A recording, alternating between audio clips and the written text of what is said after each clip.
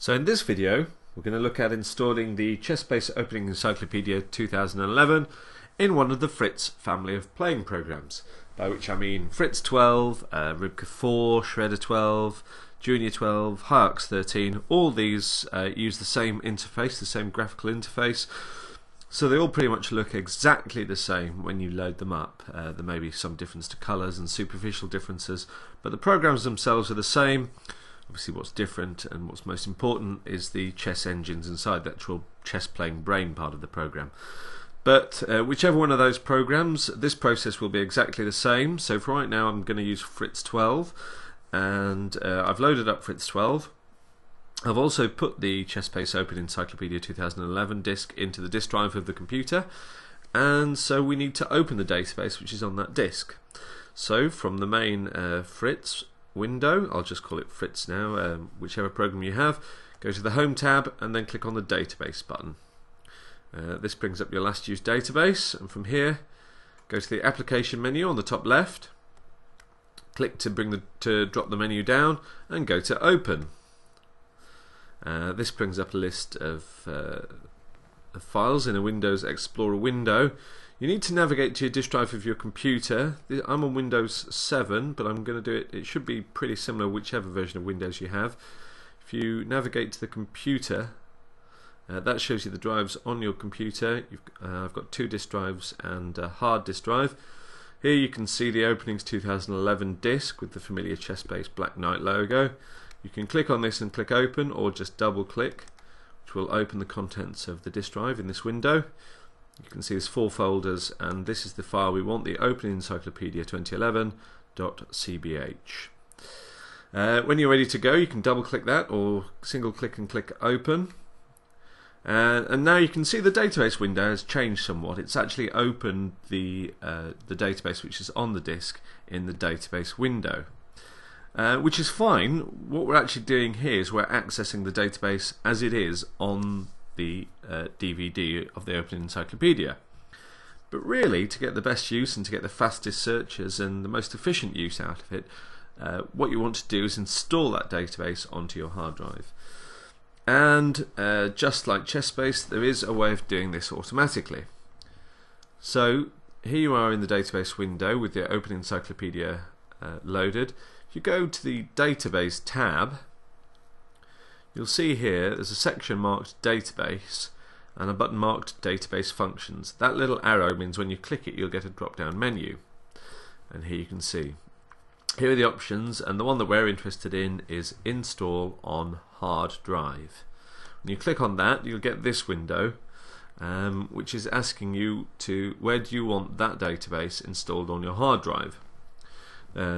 So you'll see Copy Open Encyclopedia 2011, and we're going to copy it as an individual database to hard disk. We can't choose the other option, that's greyed out anyway, but this is the one we want. And this is asking where we want to save it. Now you'll notice ChessBase just automatically saved it into the Documents, ChessBase and Openings folder. You can see it's also given as the default option here as well.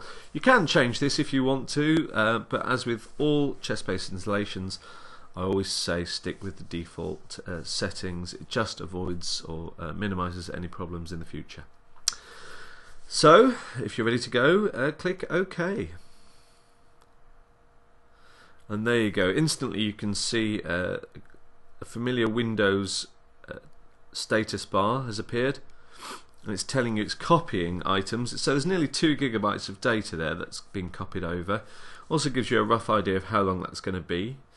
But you can see this green bar filling up here. When that reaches the end, that process is done.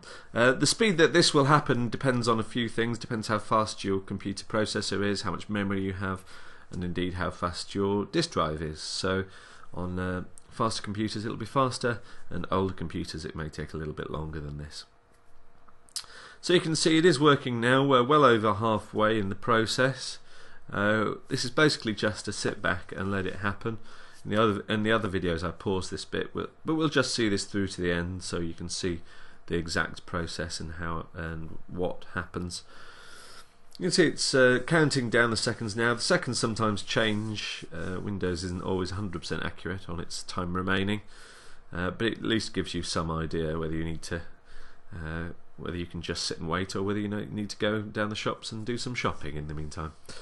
Anyway, so here we go, that's finished. Now then, you'll notice nothing has changed. That's because even though it's installed on the hard drive, you're still looking at the database as it is on the disk. So you actually need to open that database itself. So if we go back to the application menu, go to open, and so as you can see, what you've got here is the openings disk. We want to navigate to our ChessBase folder, which is usually in Documents and then ChessBase. And the one we installed it to was Openings. So remember, this, you really need to navigate to the folder that you installed to in that installation process earlier on in the video. If you install to the default location as I recommended, it should be installed here. So Documents, ChessBase and Openings. So if we double click on Openings, you'll see here is the Opening Encyclopedia. Click once, click Open, and the window has changed, but it's actually the same information, but now you're reading the information on the computer hard disk. This will make searches quicker and means you don't have to have the disk in your disk drive all the time. So there you go, that's the installation process for the Opening Encyclopedia 2011 using one of the Fritz family of playing programs. So you can see that whether you have ChessBase or Fritz, the process is very simple indeed. Thanks for watching the video.